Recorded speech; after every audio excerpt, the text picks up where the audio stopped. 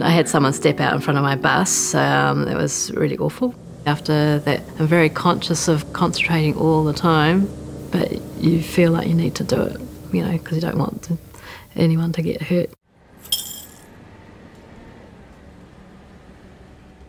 I was first inspired by remembering from the 80s there was a campaign saying, "Are you man enough to drive a big red?" Because there used to be red buses. And that pissed off a lot of feminist women, and so they decided that they'd join up.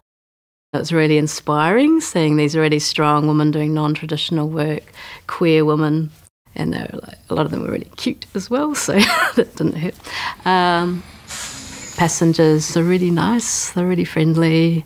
"Thank you, driver." And people do admire us drivers for getting around the narrow roads and things, but it's really relentless, and you can be on a really busy route at a busy time. Yeah, so running red lights basically. Speeding, it's something you don't want to do, especially because people just, step out on the crossings before their lights change.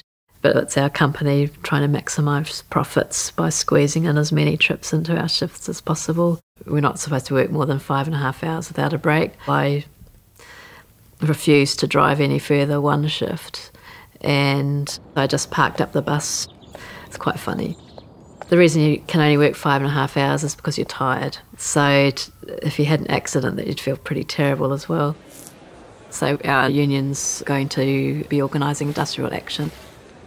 The Tramways union's 100 years old, so there's this long history, and we're 100% unionised. So where do you get that these days? I quite enjoy a good demo. And it's been fun honking at all the other demos, like the farmers' workers, the nurses. Everyone was honking for them, but, just supporting other workers in low-paid jobs. What is the biggest change that you hope for?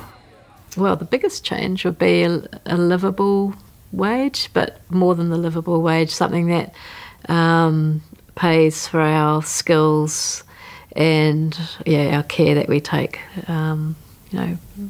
making sure we don't run over people.